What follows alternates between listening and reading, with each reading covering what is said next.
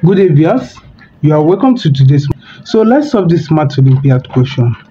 Now, what we will first do is to bring this to this side and bring this to this side. So how do we accomplish our mission? We have x raised to the power 625 is equals to 5 raised to the power of x. So now, what to do is to multiply with this, which is 1 over x times 625. So here now we are going to multiply the power here with 100 and x times 100 and 625, and also here by x times 625. Now this 625 will cancel out 625.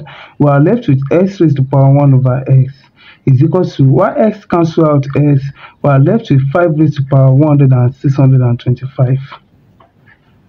Now we have x raised to the power 100 and x raised to the power 1 over x rather is equals to 5 raised to the power 1 over, we can rewrite 625 as 5 raised to the power of 4.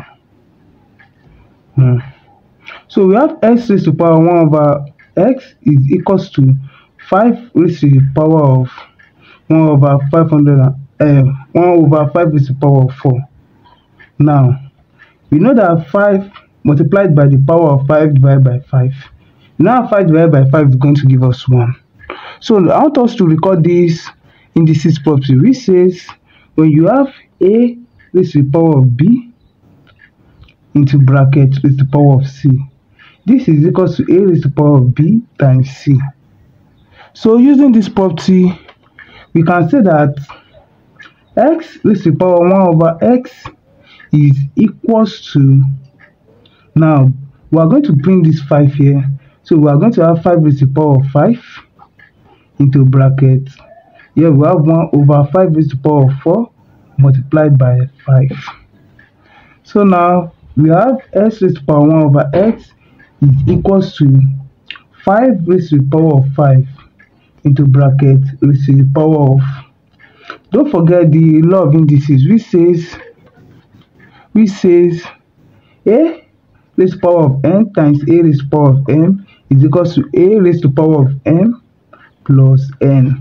So recalling that property, we are going to have 1 over 5 raised to the power of 5.